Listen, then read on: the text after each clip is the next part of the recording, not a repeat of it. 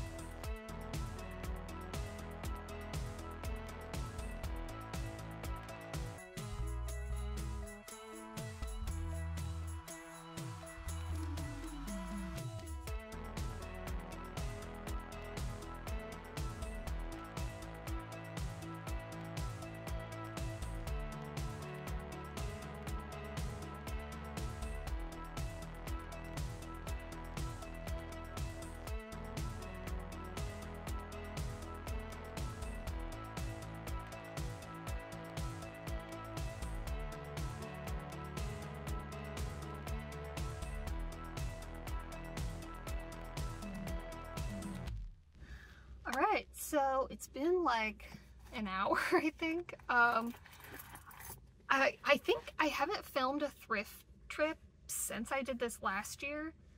So I was kind of like out of the groove, and I started to just like not feel that great. right at the beginning. So I was like, okay, I'm gonna have the, you know, these couple things in my hand. I was trying to make a really quick run through, and I was like, I'll try these on real fast and then I'll leave. But I started to kind of like get a second wind, and then I found that cape, which I got as soon as I like got out of the dressing room, and then I started finding like other good stuff. So I was like, okay, I went back for round two. A couple things that I thought were really weird. I haven't been to this Goodwill. This is the one that's like further from my house and bigger. All of the pajama bottoms and activewear bottoms, instead of a size, they just said NA. I was like, that doesn't work. So I thought that was really weird. This one also, I used to love looking in their like men's blazer section. They have condensed the men's section quite a bit to a point where I thought they didn't even have one. I found like that men's jacket right away, but there were like women's sweaters in with that too. So I don't know what's going on with that. The home decor section was wild. It was so crazy. I was so like overwhelmed, and I was like trying to get out of there as fast as possible. I'm so glad I didn't go there first, because I would have probably just left. So I'm not really looking for anything home decor wise, but I just want a better experience. So I actually don't like the donation center that they have at this one. So I'm gonna go to the other Goodwill that's like on my way home pretty much, and just go in there and look at home decor, not clothes, and take in my donations, and then we'll call it a day. All right, so just getting ready to leave the second Goodwill. I did not film, I was just kind of over it. Much better experience in the home decor section. I did decide to look at the skirts on the way to the checkout, and I grabbed two. I didn't try them on, but I held them up to me, and they're both like flowy kind, so all I had to do was make sure they were going to fit my waist, so I think they're going to be fine. One thing I noticed, that Goodwill is one of the only places that I sometimes do not bring my own bag, because I like using their big bags as trash bags for some of the trash cans in my house. And I don't come here very often, so I don't feel that bad about it. But yeah, both places, they didn't offer me a bag. And the first place that was fine, but I felt really awkward. Like, I've had them not give me a bag before, and they fold your stuff for you, but they did not do that. And so I just had like an armful of clothes. And at this one, I bought glassware, and she still was just like, have a good day, sweetie. So I put one thing in my backpack and then held the other one while I carried out my stuff. So it's fine. I'll wrap it up and put it in my own bag to carry it inside. But all right, I am wiped. I think I've been out for about 2.5 hours, so I'm gonna go home. I need to do laundry anyway, so I'm gonna wash all this stuff, eat some lunch, check back in with you for a final haul clip. Hello from the distant past. I have accumulated some things from Depop recently that I thought I would share and just sort of like insert this clip the next time I do a thrift haul. So the first thing I actually got a couple of months ago, because it was right after school ended for the summer, and I was really bummed that I didn't have a chance to wear this to work before we ended for the semester. But I got this beautiful white lacy vest. Even has this little like clip-on bow in the back. I saw this and I was like, I need that immediately. I love a vest, but most of mine are like menswear. I have a couple that are more fitted that I can like kind of wear a little bit dressier, but they're mostly like casual menswear things. So I scooped this up right away. I've tried it on like over some dresses and stuff, and it's so pretty. I cannot wait to wear this when we go back in August. So next up is actually this shirt that I'm wearing. I think this is my most favorite clothing item I've ever gotten. I love bunnies, and I love cute bunnies, and I've been really bad about scrolling Depop before I go to bed, like as I'm laying in bed, and I don't purchase things then, but I a lot of times will save stuff and then the next morning check it out. And so I was like, oh, you know, I should look for a cute bunny t-shirt. And so I found this one. I love the bow.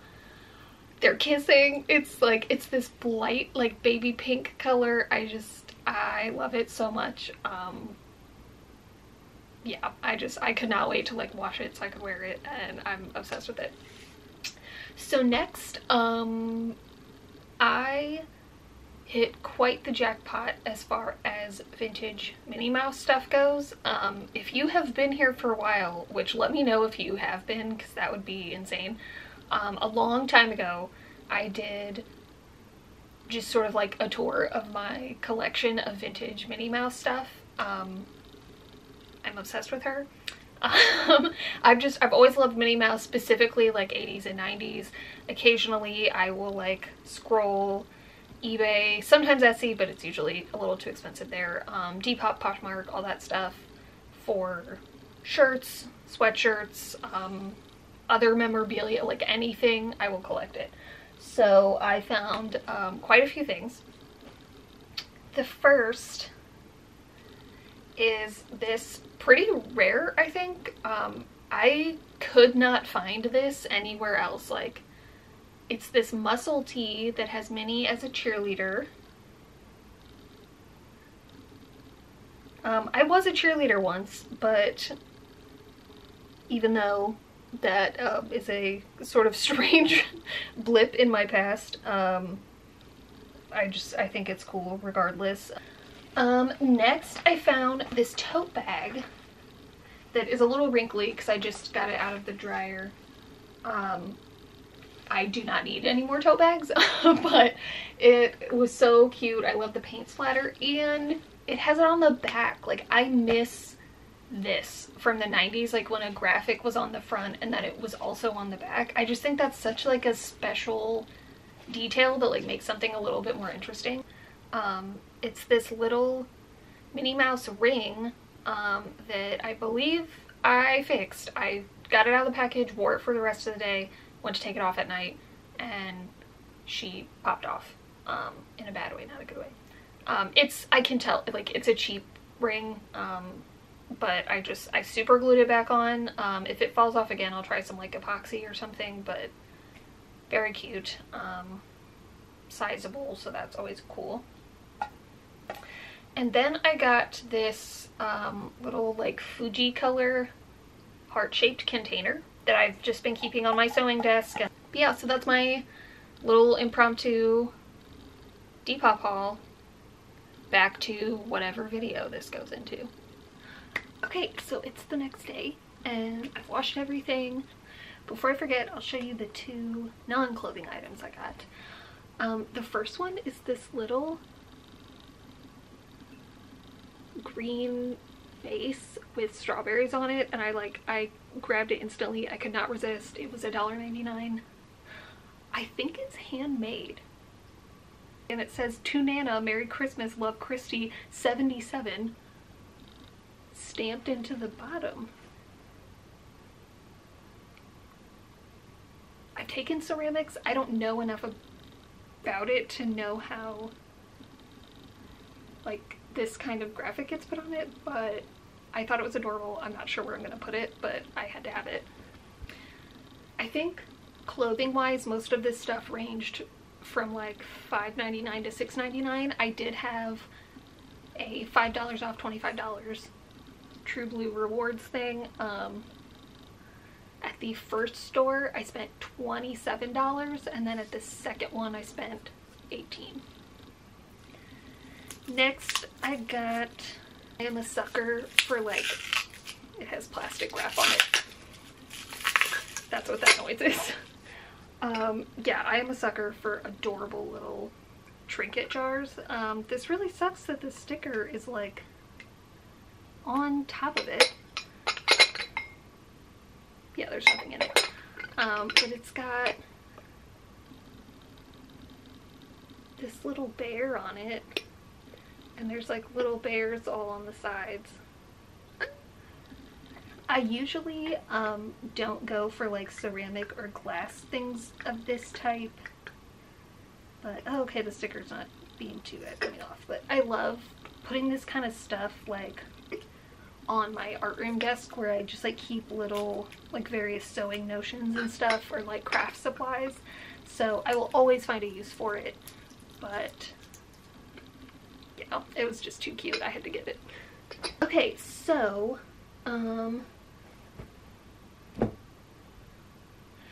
you're literally balanced on a pile of laundry that I will be putting away after this. So, I got the coat. I have been in need of something like this. I have like nice coats, but anytime it's like really cold and I have to like go out in the snow, or just like, I don't know, like shoveling snow, or just like doing something where you don't want a nice coat to get dirty, I have to borrow one from my boyfriend. So it's puffer lining, it's Ozark Trail vintage, I believe. It fits me like a glove. If you're a veteran of this channel, you know how much I love plaid, so perfect. It's really, really soft too. It's like really well worn in, but the interior is like really nice. It still smells a little like thrift store. This might need another wash later on. I also got the cape. I feel like my luck changed after this cape. This is dry clean only, which I have one of those like dry cleaning kits that you do in your dryer, so I have not done that yet, so I need to do that. I also apparently am like allergic to the color of the week because it was blue and nothing I bought was blue. So I pretty much, I expect that whenever I go, but yeah, I have always, I have wanted a cape for like a couple of years now, and I've wanted to try one out, but they're either like expensive or just something like from Amazon that is like too much for the quality you know it's gonna be. And so I thought this was perfect. $6.99 to like try it out. Again, plaid, and this is a different plaid than all the plaids I have. But yeah, I think it'll go with black tone stuff or brown tone stuff. Perfect. Okay, next, that goes in that pile. I did get this little champagne colored top. It's just from Zara, from that store. I should have known better. I love a good like late 80s, early 90s dad shirt, and this material, I could tell it was worn out a little bit. It looks like it's been patched a couple of times. Like, I knew it was struggling. My partner actually has a shirt that is the same material. I can't, there's like holes in the pits. This is gonna definitely have to go in the alteration pile. Oh my god, it looks like it's been re-sewn a couple times. There's like really bad zigzagging stitch happening. They should not have gotten away with selling this for $5.99. Anyway, this material is very fragile. Putting it through the wash just tore the armpit. So I figure, I really like the print. I figure I got that $5 off, so I basically got this for $1. It's like a really delicate rayon, I guess, but yeah, it needs to go in like a sweater bag the next time I wash it, and it's definitely gonna need some like repair and reinforcement. That's gotta go in that pile. Last thing I got at the first store, those two glassware things I got were from the second store. It doesn't matter, we don't have to go in order. Was this gray sweater. How many gray sweaters does one woman need?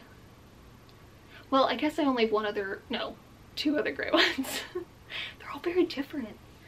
I'm a sucker for little epaulets and this sort of like utilitarian style looking thing, and it's very cute and cozy. It's just apartment 9, so nothing super special, but I really liked it.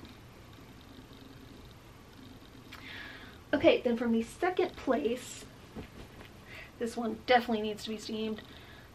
This is Chelsea and Theodore. It's 100% cotton. It's like this navy blue that has this cute little drop waist, and then is gathered, and this is just like soft and comfortable. I love an easy like throw on skirt like this in the summer, but this color I feel like will go really well for all seasons. Just really comfy. You can wear it with a t-shirt or you can wear it with a nice shirt. I always say I try not to buy things unless I can wear them to work. My birthday thrifting trip is the exception to that, but I still like it when it has versatility. I also got this Liz Claiborne one. This was in the small section and labeled as size small. It's definitely a medium. It's a little big on me, but I can take it in. It does have a drawstring, so I probably won't need to take it in up very much, but I just thought the cut on this was beautiful. Okay, so that goes in the altar pile. I'm trying to organize my laundry as we do this. Okay, so now for the couple of Depop things, etc.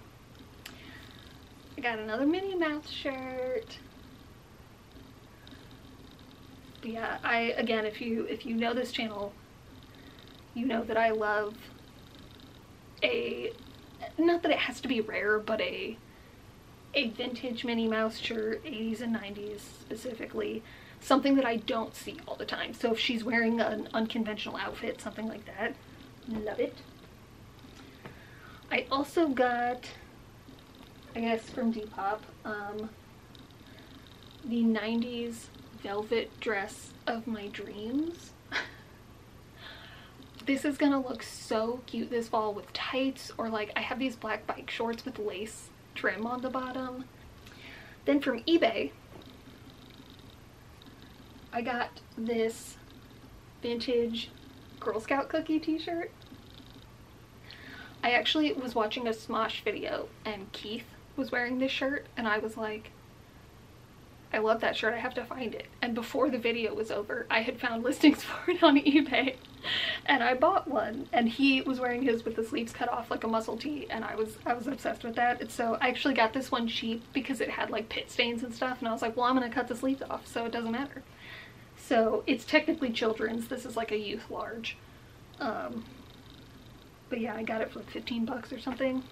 I think this was also around that price. Last but not least, this was not 15 bucks, but the Depop seller that had one wanted $60 for it, and I think I got it for like 40 on eBay. I'm a Pepsi person, Coke people, I'm sorry. This is a vintage Pepsi polo that is pink. The logo is like pink and teal, and it is that like good, thick quality cotton polo shirt that like feels really good. The tag is like really old. Yeah, I love it. I've already worn this a couple times. I've worn the Girl Scout thing and the mini thing a couple of times, but yeah, so that's my haul. These Depop eBay things I've gotten over the last few months. I've got that other clip of stuff from over the summer, but yeah, I had a really good time. But yeah, this was fun. I love this little annual tradition. I take myself out on a little thrifting date. If you like this video and you want to see more from me, feel free to subscribe. I post videos 2 to 3 times a month. I do fashion and crochet content mostly, but other stuff thrown in there too. Thanks so much for watching this one. I'll see you next time.